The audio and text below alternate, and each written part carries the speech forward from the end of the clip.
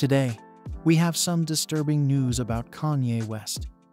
He has been sued by her ex-assistant Lauren Piscoitta for sexual assault and wrongful termination. Let's get into the specifics.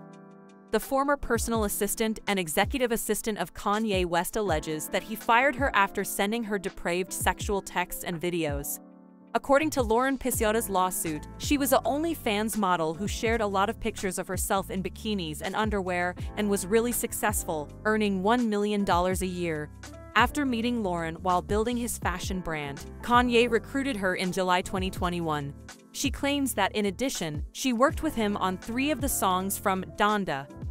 She claims that a year later, he approached her, wanting her to be godlike and requested her to delete her OnlyFans account.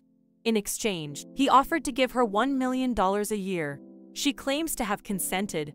One of the text messages Kanye sent her read, "See, my problem is I be wanting to F, but then after I FCK, I want a girl to tell me how hard they been FCK'd while I'm effing them. Then I want her to cheat on me."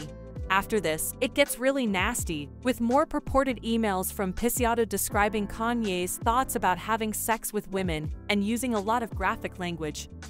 One disturbing purported message that Piscoitta says he sent her looks something like this. "Is my D racist? It is. This effing racist D of mine. I'm going to beat this effing racist D for being effing racist.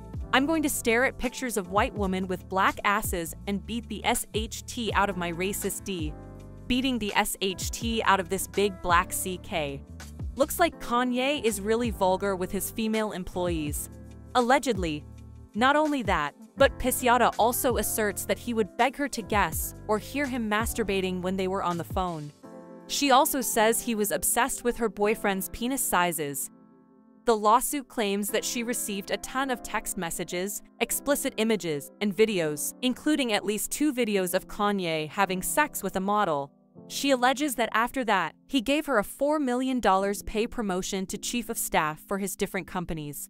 Lauren claims she was fired in October 2022, but she also says he made her an offer of a $3 million severance, which she took, but he never paid. According to her, her claims include wrongful termination, sexual harassment, breach of contract, and hostile work environment of which she is suing. Tell us in the comments what you think about this legal suit against Kanye. Don't forget to smash the like button and subscribe to the channel for more updates on what's happening with your favorite stars.